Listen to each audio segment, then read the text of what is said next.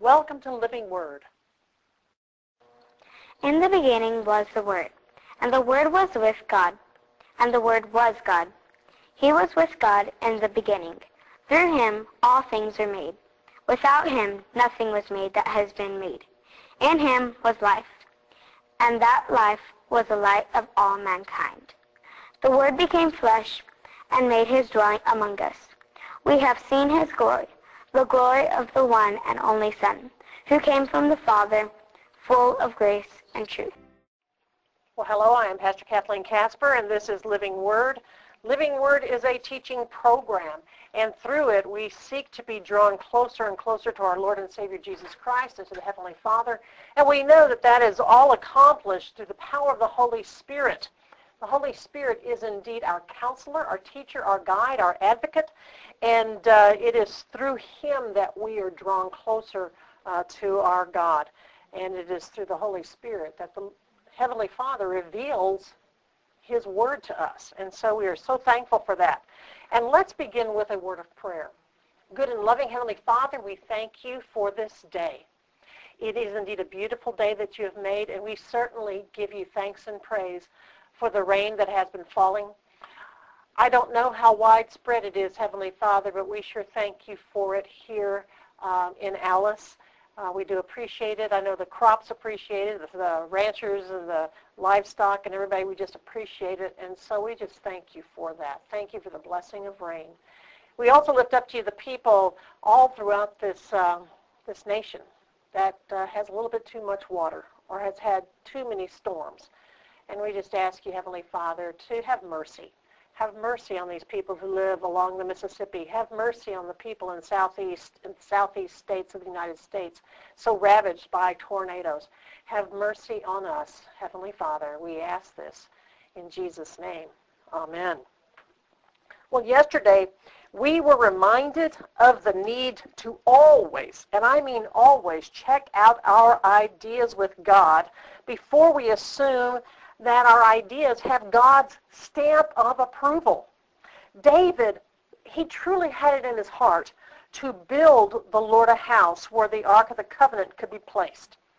Nathan, a prophet of God, he readily agreed with David, saying, "Surely the Lord is with you."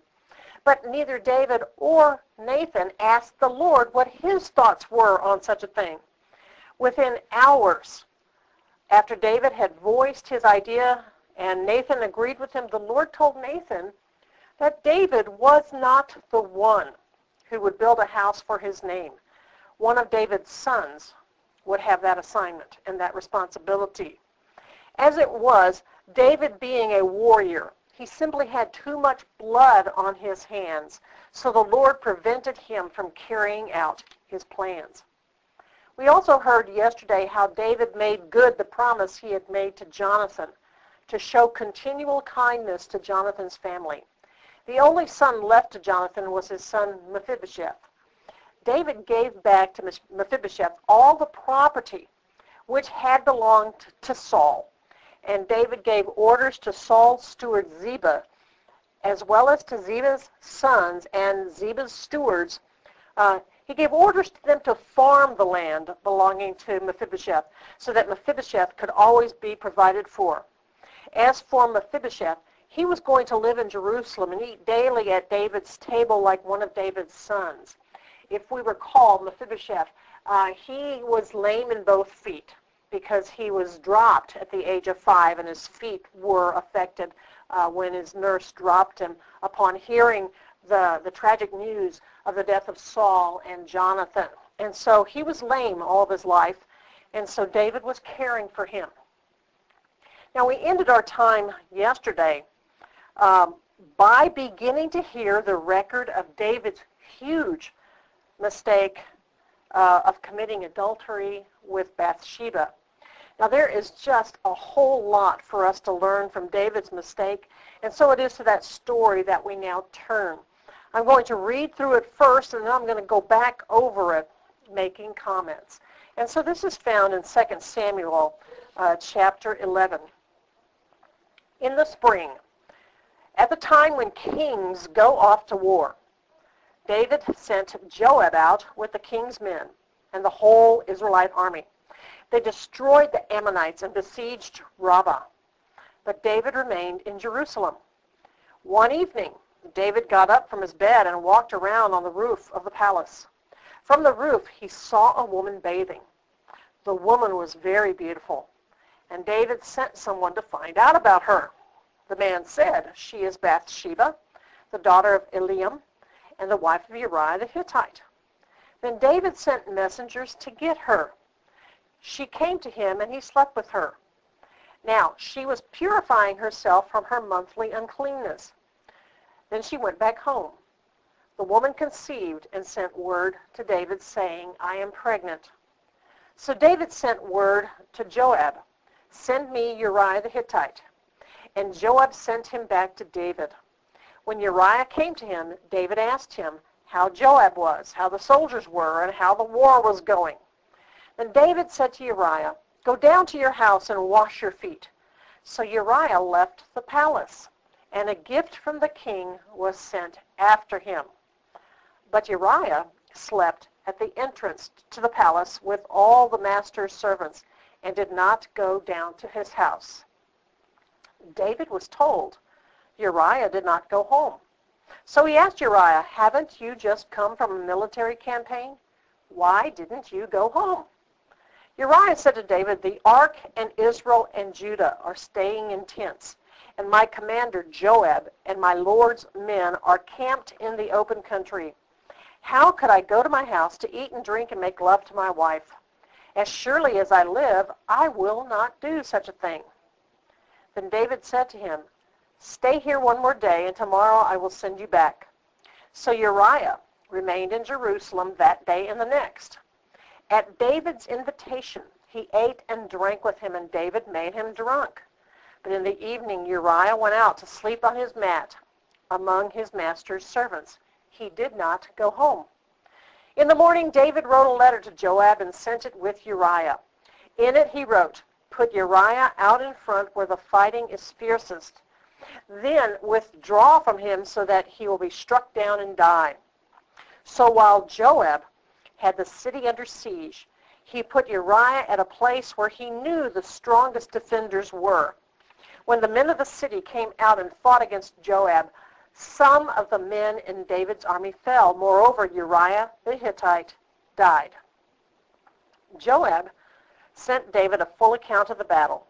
He instructed the messenger, "When you have finished giving the king this account of the battle, the king's anger may flare up, and he may ask you, 'Why did you get so close to the city to fight? Didn't you know they would shoot arrows from the wall?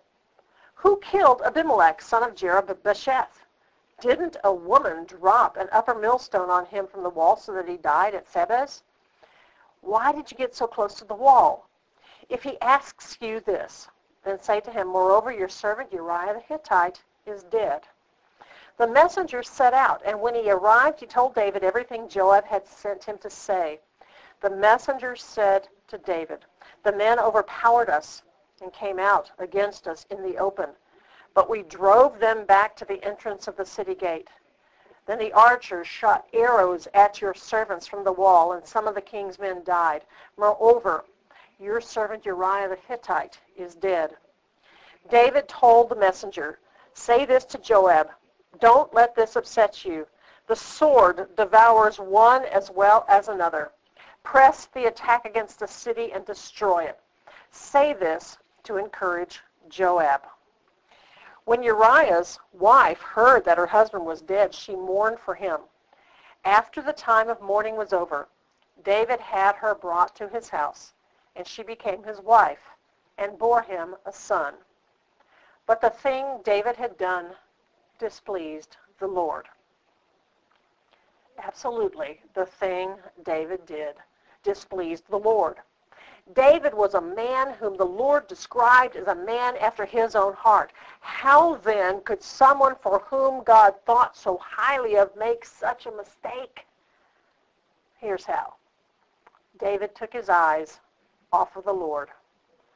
The first thing David did that was not in keeping with his position, his duty, and his responsibility as king over Israel was this. He didn't go off to war. He remained in Jerusalem. Because he remained in Jerusalem, he had time on his hands. Oh, what would he do with all the time that he had on his hands? Now, I am most certainly not saying that David didn't have the right to send Joab, his commander, to fight the Ammonites, because he had that right. However, David was a warrior. He was used to being engaged in battle. He was used to fighting the enemies he could see. But the enemies he could see weren't the ones that were coming after him in this case. In this case, the enemy coming after him was a much more cunning foe. The enemy was internal. The enemy was his own flesh and the temptation which so often originates there. Absolutely, every one of us is faced with temptation. It's what we do with it when we are tempted that matters. And there really are only two courses of action we can take when faced with temptation. We can resist the temptation, or we can fall for it. And if we fall for it, we sin. Now, people may argue with me and say that there are more options than the two that I have just given. After all, isn't there a whole bunch of gray area between the absolute black and white of resisting temptation or falling for it? No. There really are only two choices for us when we are faced with temptation. If we resist the temptation but then continue to mull over it and let the temptation marinate in our hearts, it is almost certain that eventually we will fall for that temptation. As the writer of Proverbs said, as a man or even as a woman thinks in their heart, so they are. Another way to understand this proverb is this: we are what we think.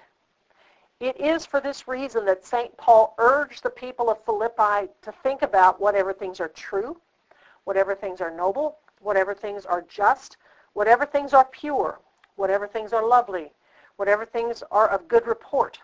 If there is any virtue and if there is anything praiseworthy, meditate on these things. Sometimes falling for a particular temptation takes time because, our consciences must become dull. At other times, falling for temptation can be quite sudden. In this case, David actually had time to turn away from sin, but he chose not to do so. For a moment, David's fleshly desire for Bathsheba took over David's heart. David, the one described as a man after God's own heart, took his eyes off of his Lord, and when that happened, he fell into sin, and then he fell even into more sin. You see, the one thing that we know is that sin multiplies. That is its character. Sin multiplies. We saw how quickly sin multiplied in the Garden of Eden. Eve, when tempted, didn't turn away from the temptation. She thought about it. She let the thought of eating the forbidden fruit marinate in her heart. And once she sinned, she invited Adam to join her in her sin, or in the sin. Then when God confronted Adam, Adam blamed the woman. And he also blamed God for the trouble he was in. Eve blamed the serpent. And guess what? The serpent didn't have a way out. Just because the serpent didn't have anyone to blame, however, doesn't get the woman or the man off the hook for sinning. No, Adam and Eve knew the command and what the consequences would be for disobeying God's command. But they did it anyway. They sinned anyway. Now let's consider how David's sin multiplies. In fact, it just snowballs. David's first sin was that he looked upon that which he ought not have looked upon. David had wives. He had lots of them. So what was he doing?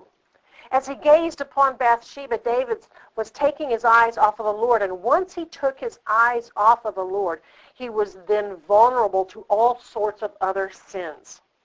His second sin was that of coveting Bathsheba. He wanted someone who belonged to another man. And that, in and of itself, should have stopped him, but it didn't. His third sin was that he committed adultery with Bathsheba. And then his fourth and fifth sins, well, they're kind of combined in that he murdered Bathsheba's husband Uriah through enemy means. And then he took Bathsheba to be his own wife. In other words, he stole another man's wife. Oh, now, David made it look like he was a very good guy. Bathsheba was pregnant. Her husband was dead. How nice of David to marry this poor pregnant widow. Right. David could possibly have fooled everyone in Jerusalem, but he could not fool God. And what David did displeased the Lord, and God cannot be mocked. We reap what we sow. Let's hear now how the Lord confronts David through Nathan the prophet. And this is found in 2 Samuel 12. Then the Lord sent Nathan to David. And he came to him and said to him, there were 2 men in one city, one rich and the other poor. The rich man had exceedingly many flocks and herds, but the poor man had nothing except one little ewe lamb, which he had bought and nourished, and it grew up together with him and with his children. It ate of his own food and drank from his own cup and lay in his bosom, and it was like a daughter to him. And a traveler came to the rich man who refused to take from his own flock and from his own herd to prepare one for the wayfaring man who had come to him. But he took the poor man's lamb and prepared it for the man who had come to him. So David's anger was greatly aroused against the man, and he said to Nathan, as surely as the Lord lives, the man who has done this shall surely die. And he shall restore fourfold for the lamb, because he did this thing and because he had no pity. Then Nathan said to David, you are the man. Thus says the Lord God of Israel, I anointed you king over Israel, and I delivered you from the hand of Saul. I gave you your master's house and your master's wives into your keeping, and I gave you the house of Israel and Judah. And if that had been too little, I also would have given you much more. Why have you despised the commandment of the Lord to do evil in his sight? You have killed Uriah the Hittite with the sword. You have taken his wife to be your wife, and have killed him with the sword of the people of Ammon. Now therefore the sword shall never depart from your house, because you have despised me, and have taken the wife of Uriah the Hittite to be your wife. Thus says the Lord, behold, I will raise up adversity against you from your own house, and I will take your wives before your eyes, and give them to your neighbor, and he shall lie with your wives in the sight of this sun. For you did it secretly, but I will do this thing before all Israel, before the sun. Ouch. Ooh. David, well, he had been given much by the Lord. The Lord had done much for David, and this is how David repaid the Lord's kindness and generosity to him. Yes, David would reap what he had sown. His indiscretion was going to cost him big time. What David does next, however, after being confronted by the Lord through Nathan, is an example for us to learn from and imitate. When Nathan exposed David's sin, David's response was, I have sinned against the Lord. Yes, indeed, David had sinned, and he admits it. He didn't try to pass blame onto anyone else or justify his actions or excuse them. He simply admitted his guilt. David deserved to die. He had indeed committed adultery, and the penalty for adultery was death. But then David hears from Nathan something he did not expect to hear. The Lord also has put away your sin. You shall not die. Now those must have been beautiful words for David's ears, except that those beautiful words were followed by some very difficult words, which were these. This is what Nathan said. However, because by this deed you have given great occasion to the enemies of the Lord to blaspheme, the child also who is born to you shall surely die. Then Nathan departed from his house. And the Lord struck the child. Uriah's wife bore to David, and it became ill. David therefore pleaded with God for the child. And David fasted and went in and lay all night on the ground. So the elders of his house arose and went to him to raise him up from the ground, but he would not, nor would he eat food with them. Then, on the 7th day, it came to pass the child died. And the servants of David were afraid to tell him that the child was dead. For they said, "Indeed, while the child was alive, we spoke to him, and he would not heed our voice. How can we tell him that the child is dead? He may do something desperate." When David saw that his servants were whispering, David perceived that the child was dead. Therefore David said to his servants, "Is the child dead?" And they said, "He is dead." So David arose from the ground, washed and anointed himself, changed his clothes, and went into the house of the Lord and worshipped. Then he went to his own house, and when he requested, they set food before him, and he ate. Then his servant said to him, "What is this that you have done? You fasted and wept for the child while he was alive, but when the child died, you arose and ate food." And he said, "While the child was alive, I fasted and wept, for I said, 'Who can tell whether the Lord will be gracious to me that the child may live?' But now he is dead. Why should I fast? Can I bring him back again? I shall go to him, but he shall not return to me." Now this is actually very difficult to hear, that a child would die. The child is not guilty, and the child is not being punished. Yet David's sin does have its consequences. The child conceived and birthed as a result of adultery was not going to be allowed to live. But we are now going to hear of an amazing thing that God will do to show how completely he had put away David's sin. And so we read further. Then David comforted Bathsheba his wife, and went into her and lay with her. So she bore a son, and he named him Solomon. Now the Lord loved him, and he sent word by the hand of Nathan the prophet. So he called his name Jedediah, because of the Lord. Now isn't this amazing? Solomon, also known as Jedediah, was the second son of David and Bathsheba, and out of all of David's sons, and he had many sons prior to Solomon's birth.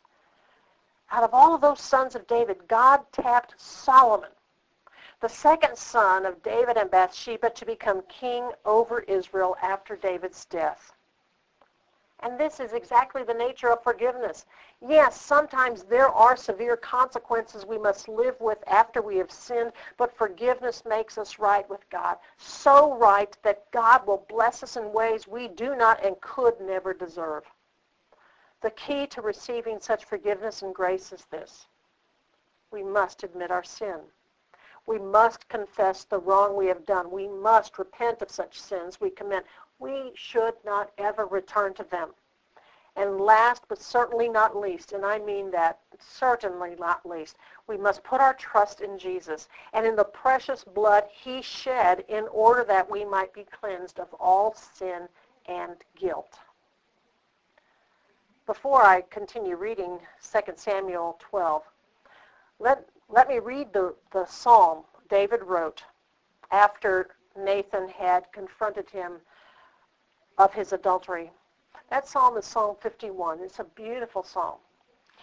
And this is what David wrote.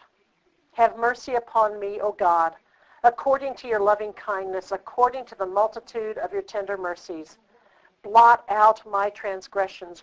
Wash me thoroughly from my iniquity and cleanse me from my sin. For I acknowledge my transgressions, and my sin is always before me. Against you, you only have I sinned, and done this evil in your sight, that you may be found just when you speak and blameless when you judge. Behold, I was brought forth in iniquity, and in sin my mother conceived me. Behold, you desire truth in the inward parts, and in the hidden part you will make me to know your wisdom. Purge me with hyssop, and I shall be clean. Wash me, and I shall be whiter than snow. Make me hear joy and gladness, that the bones you have broken may rejoice. Hide your face from my sins, and blot out all my iniquities. Create in me a clean heart, O God, and renew a steadfast spirit within me. Do not cast me away from your presence. Do not take your Holy Spirit from me. Restore to me the joy of your salvation, and uphold me by your generous spirit. Then I will teach transgressors your ways, and sinners shall be converted to you. Deliver me from the guilt of bloodshed, O God, the God of my salvation, and my tongue shall sing aloud of your righteousness. O Lord, open my lips, and my mouth shall show forth your praise. For you do not desire sacrifice, or else I would give it. You do not delight in burnt offering. The sacrifices of God are a broken spirit, and a broken and a contrite heart. These, O God, you will not despise. Do good in your good pleasure to Zion. Build the walls of Jerusalem. Then you shall be pleased with the sacrifices of righteousness, with burnt offering and whole burnt offering. Then they shall offer bulls on your altar. May we, with the help of God, refrain from sin. But should we sin, may we be quick to confess our sin so that we might receive the forgiveness Jesus purchased for us through his own precious blood. But let us not treat the sacrifice of our Lord lightly, nor contemptuously, for it was out of great love for us that God sent his Son into the world to accomplish for us that which we could never have accomplished. And that was and is reconciliation with God and the salvation of our souls. This is where we are going to stop today. And let's just pray. Heavenly Father, we just give you thanks and praise for the day. Heavenly Father, we thank you that you have recorded for us in 2 Samuel 11 and 12 a devastating sin that David committed. He was wrong, but you forgave him his sin. He said, I have sinned, and you forgave the guilt of his sin. Heavenly Father, we pray that we would in this way be like David, that when we sin, we would admit it and not cover it up, but we would admit it and go humbly before your throne of grace and ask for forgiveness. Cover us, O Lord, with the blood of your Son, and we thank you for that. Make us white with that cleansing. Bringing to ourselves, enjoying ourselves that wonderful promise that Isaiah wrote about, that though your sins may be as scarlet, they will be white as snow. And so, Heavenly Father, I lift these people up to you, and I bless them. The Lord bless you and keep you. The Lord make his face shine on you and be gracious to you. The Lord look upon you with his favor and grant you his peace. Bye-bye, and we'll see you next time. Thank you for joining Pastor Kathleen. Through this message, we hope that you will have come to know God better. God can be known and wants to be known by each person on earth. God is a communicator. He has given us the Bible, his Son Jesus, and the Holy Spirit as means through which he reveals himself and his will to us. God is love. And regardless of what is going on in your life, God loves you and is concerned for you. He is as near as a prayer, and he can be trusted to be faithful to you. Living Word is a listener-supported program. Your prayers and donations are needed to keep this program on the air. Donations can be through the Living Word website or sent to Living Word, P.O. Box 3810, Alice, Texas, 78333-3810.